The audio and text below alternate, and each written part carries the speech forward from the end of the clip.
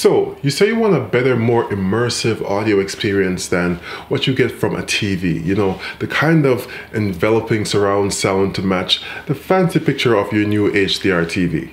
But you also don't necessarily want speakers all over your living room. Enter the Samsung Q950T soundbar. It's currently Samsung's flagship model and it's a 9.1.4 channel Dolby Atmos and DTS capable soundbar. And in this video we're going to talk about what makes it different from the others and exactly what those numbers mean. Stick around.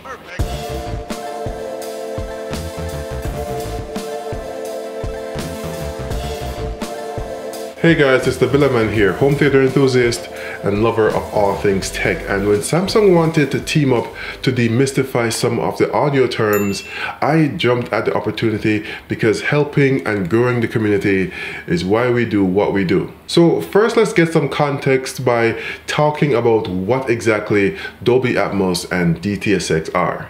Well, these are two of the newest audio standards from Dolby Labs and DTS, and they are both different flavors of the new object-oriented surround sound formats. So no longer are we limited to the traditional 5.1 channel surround sound format where sound is created specifically for each speaker channel surrounding you. No, now we have object-based surround sound where the source material has information built in, metadata, which describes exactly where in space an object is, whether it's in front, behind, to the sides, or even above you.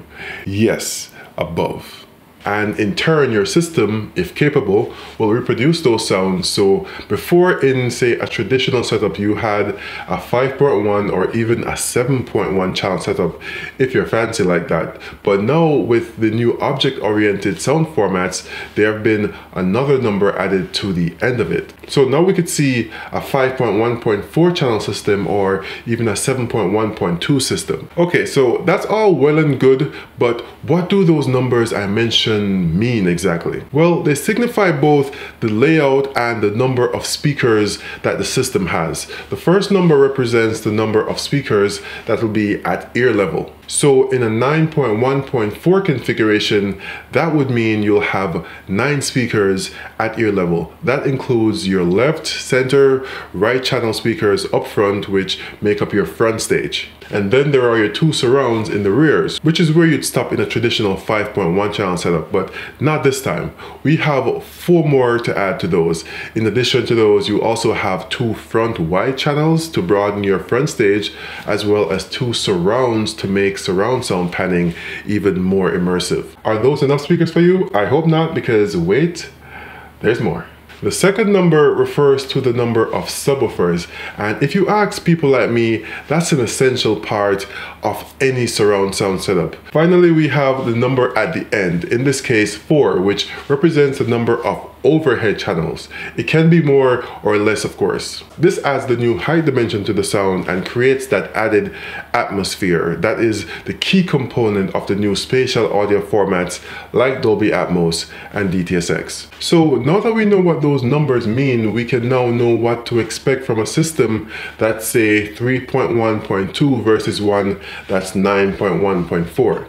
Typically in the audio world, more is better, and that's true here too. A 3.1.2 system would consist of 3 ear level speakers, which would consist of the left, center, and right speaker, as well as a subwoofer and 2 overhead channels. That's not necessarily a bad thing, of course, since everyone's space and circumstances are different, but now you know what all these numbers actually mean and why they're important. Now, usually to achieve that kind of sound immersion, you'd need an extensive home theater setup, kind of like this one.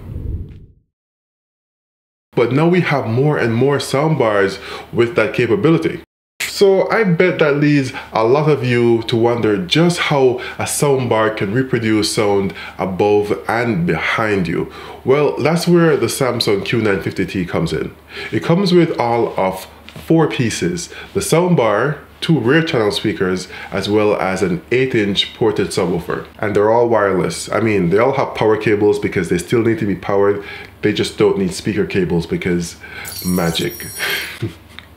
No, it's wireless tech, but it's still pretty cool. So then, how do 3 speakers and a subwoofer create all of 13.1 channels of sound, you ask? Well, under the surface, there are a lot more than 3 speakers that make up this bad boy. It actually has a total of 20 speakers and the sub when you add them all up. And they're aimed strategically to bounce the sound around your room to make the system sound precise and much larger than it is. Samsung calls this their acoustic beam technology. The soundbar itself up front has a total of 16 individual speakers, which includes 2 on each side pointing to the sides at different angles to widen the soundstage, 2 up-firing ones pointed at the ceiling for overhead effects, as well as a dedicated center channel so dialogue remains clear no matter what kind of chaos is going on. The 2 rear speakers also have 2 speakers each, one aimed at the listener, which is typical for the rear surrounds, and the other one pointed at the ceiling for the additional 2 overhead channels. All that design coupled with the digital signal processing or DSP technology, which was developed by Samsung's Advanced Acoustic Audio Lab in California, allows these 3 pieces to do the job of 13 traditional speakers by creating that 9.1.4 configuration. And when you combine it with a Samsung QLED TV like the Q950T that I have here using the HDMI port with EARC, then that enables the Q Symphony, which instead of muting the TV so that only the soundbar plays, uses the TV speakers in conjunction with the soundbar to further enhance the sound. To add to the immersion, it's a genuinely cool feature. And if your TV has an HDMI port with an enhanced audio return channel or EARC support like this one does to match the EARC support of the soundbar, it allows the TV to send an uncompressed audio signal to the soundbar. This is great when you're using the TV's built-in apps or if you have HDMI devices connected directly to the TV like a game console or a Blu-ray player, because then you'll get the full uncompressed high quality audio. And let's face it, high quality audio is best audio. Let me just say, it's really crazy how feature-packed some of these newer soundbars are. I mean, 14 channels in a small soundbar. That's pretty crazy. I'm really interested to see what the trade-offs are for the convenience of having all this capability in this smaller package. Don't forget to check back for the full review. And I've also left links in the description if you want to check this out some more or even buy one. Don't forget to like the video if you found it helpful, and thanks for watching. Until next time, this has been your friendly neighborhood Villaman saying be safe, peace.